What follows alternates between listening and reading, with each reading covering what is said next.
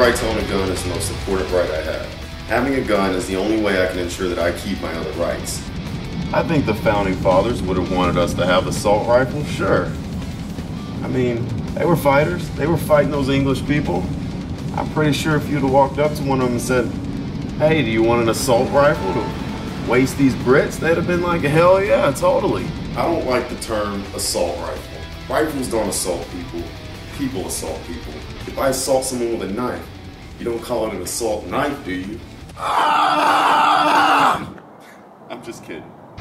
I like to keep in shape so that I'm ready, you know, just in case. Because like, what if that socialist government we have decides to come after me?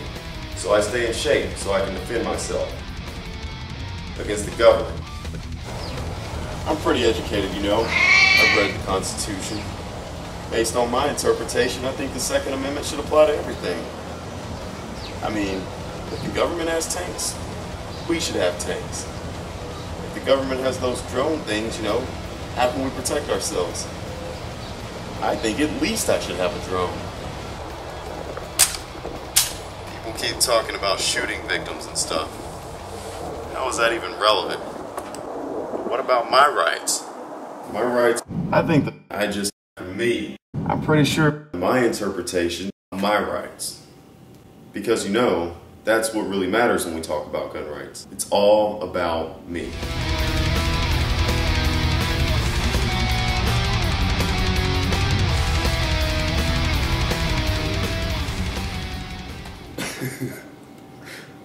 An assault knife.